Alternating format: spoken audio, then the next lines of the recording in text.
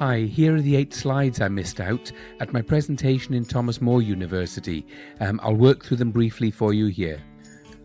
One of the key questions I asked the students was on the difference between the word stigma and stereotype. Stigma is literally a mark or a sign, often of a spoiled or discredited identity, according to Goffman. And a stereotype means 2 or more of something.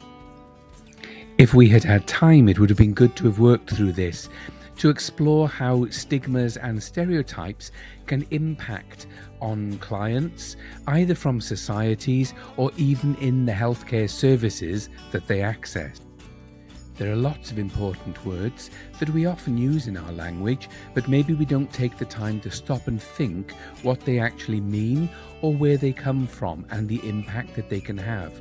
Look how many of these words of discrimination that we may use are actually related to fears, so some of the words ending in phobia, and the others are to do with active hatred towards other people.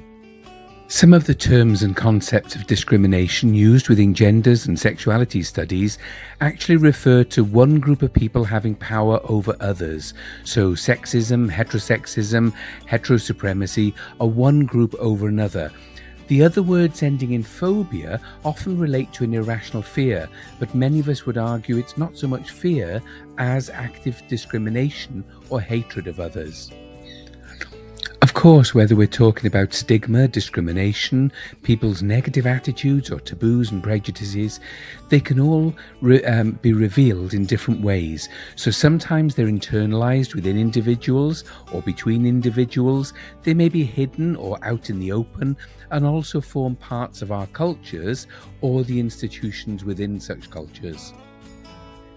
If we had had time during the session to do some group work, then based on all that we'd studied so far, I would have asked the students present to study this for a little while, asking what difference can they make, what goodness can they do. So after looking at ways in which we've explored stigmas and discriminations and the invisibilized aspects of sexual health and well-being, how might they do something better in the services in which they're working? And looking at the beneficence or the goodness each person can do, it's also worth exploring some of the barriers against that. So which are the aspects of sexual health and well-being that our services may routinely ignore, and why do you think that is? But also looking at ourselves and exploring whether we think there are certain things or aspects we would find difficulty in dealing with, and how do we think we can overcome that.